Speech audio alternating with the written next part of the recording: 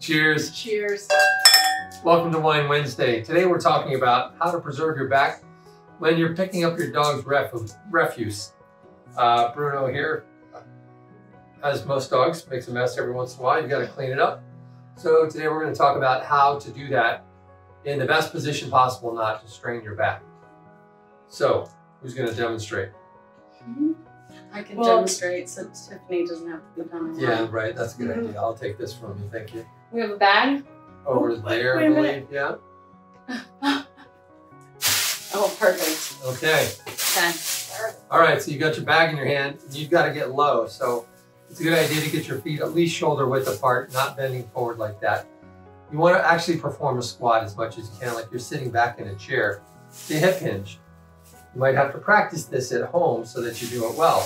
That's a good squat there. So your butt's got to get low. You might need some range of motion work. Looks like somebody has treats in their pocket. He's smelling the treats.